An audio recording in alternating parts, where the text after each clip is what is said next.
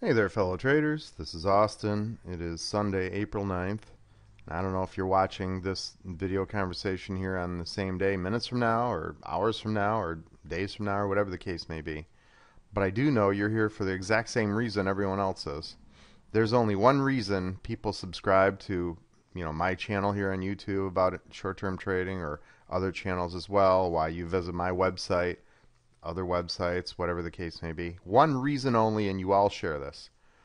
You are looking for improvement to your short-term trading approach.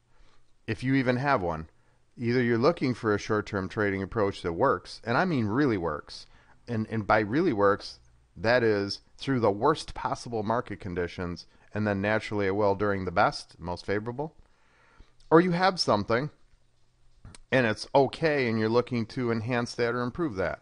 Right? One of the two. Either you have nothing and you're looking for something, or you have something and you're looking for more. That's why you're here. Because there's no other logical reason to be here.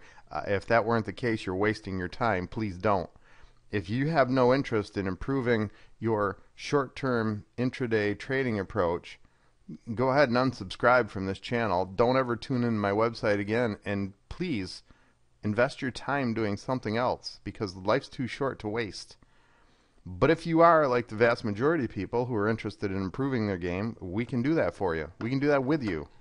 I have spent a decade plus in the evolution of short-term trading, following the evolution of markets. They were so different when I started. Financial markets were so different when I started. They're unrecognizable now from then. Wild volatility, screaming price movement, huge ranges, monstrous ranges. Several hundred points a day in the Dow are not uncommon. 40, 50, 70 points in the S&P intraday range is not uncommon. 200, 300, 400 ticks in crude oil intraday range is not uncommon, through the years. Same thing with Russell and all that and all else. Until now, where we have historically low volatility and an practically no price movement some days. Look at crude oil. And I'm pointing this out for a reason. I have an email from a client, a long-time team member, and they said, "Hey, Austin, like what you're doing. What can you add about crude oil as far as picking off like 20 ticks a day or whatever?" And I said, it's barely feasible for two reasons. Number one, the ranges are so tiny that it's tough to pick. It's tough to capture, say, 20 ticks out of 30 or 40 tick moves. And number two, the constant V chop, the two-way chop, makes it really makes it really tough to capture a directional move either way, because you're getting back chopped so hard. And the reply to that was, "Thanks so much for your honesty and clarity. I think I'll wait until volatility and ranges return to crude oil before I trade again." That's fine. That's a choice. Okay. But it may never happen.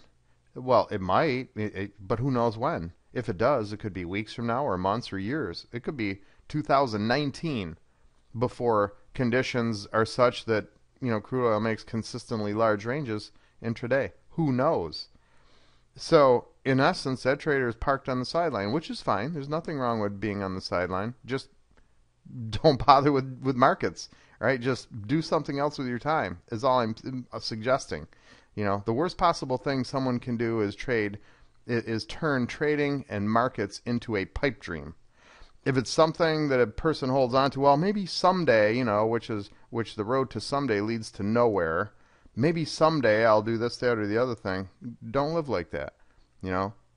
Invest your time in today and now, and then worry about the uncertainty of the future when it comes, honestly.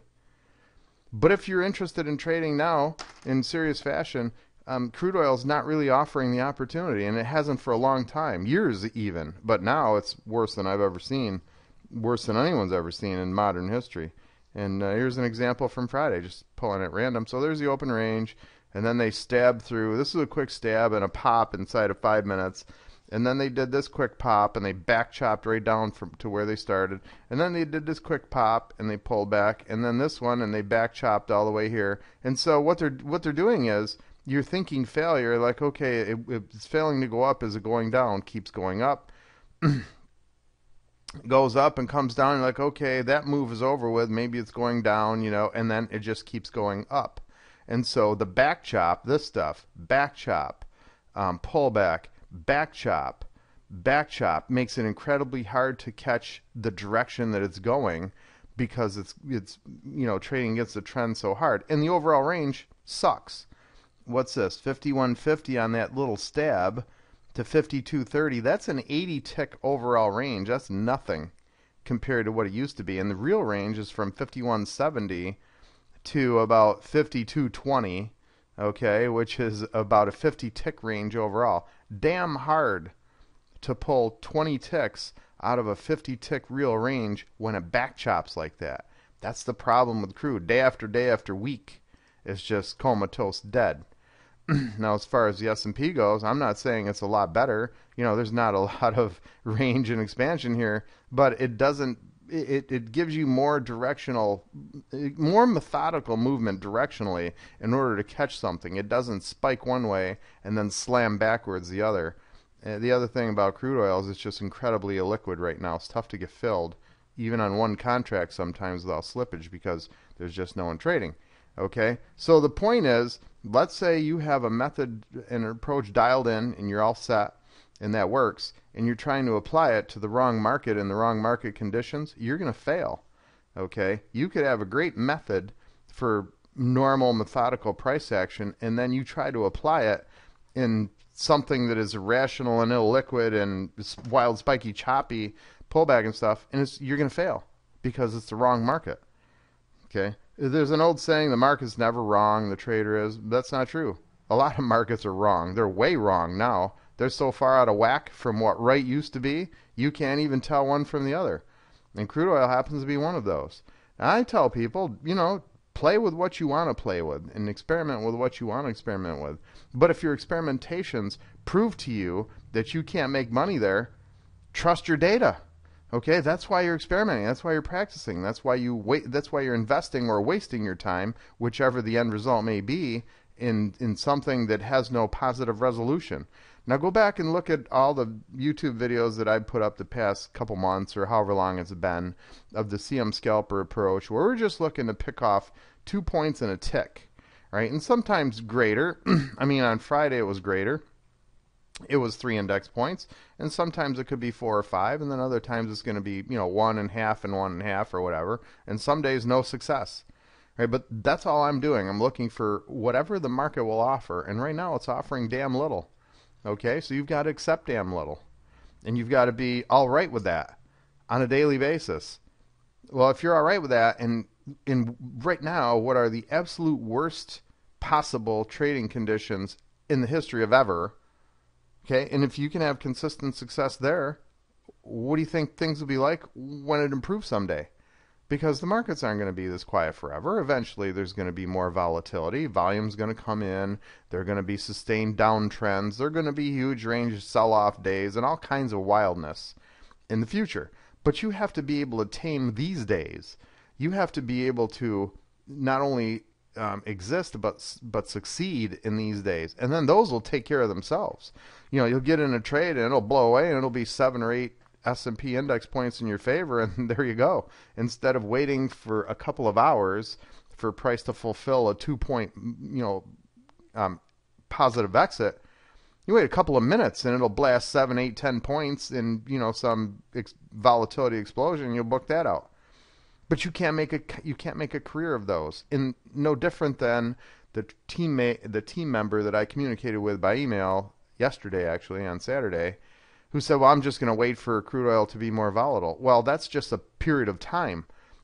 If you cannot make money in crude oil the way it is right now, you can't count on volatility being sustained forever, not for months or years. Then it's undoable. Right? There's this to paraphrase Warren Buffett, which I have many times. He's famously said something like, "No one rings a bell at market tops or bottoms." That's true, and nor does anyone ring a bell at the start or end of volatility. There's no day that it begins where someone rings a bell. Today's going to be special. It's going to be a 300 tick range in crude oil, or it's going to be a 40 index point range in the S&P. We never know. Okay, you have to go into each day assuming that whatever you're trying to accomplish is possible. And every single day that you step into the S&P, for example, it is possible to come out with 1 or 2 index points net. That's entirely possible any given day with few exceptions. Okay, but trying to pull 20 or 30 or 40 ticks out of crude oil right now in the pit session, that's impossible. It simply cannot happen, and it does not happen. Okay, so make sure that whatever you're doing works, first of all, and then apply that in a market that will allow you to work. And the term works literally means where you have opportunity to have favorable excursion of your trading. Okay, success. You can put a trade on. It's not going to chop you out of the stop before it moves to your common profit objective. It's that simple. That's all I have to say in this half of the newsletter. There's a second half in production right now, and I'm going to talk about how I've simplified my trading approach to achieve the results that I have here on a daily basis, and I'm doing that really inside the window of 9:30 a.m. Eastern Time until noon. If you trade different hours or different instruments, currencies or bonds or foreign indexes or whatever, that's perfectly fine. I'm simply sharing with you the overall approach that within a short period of time you can create the same consistent results if you're doing what we're doing. And I'll also talk about that opportunity there. So hope this helps. I will see you with the next production, and as always, best trading wishes.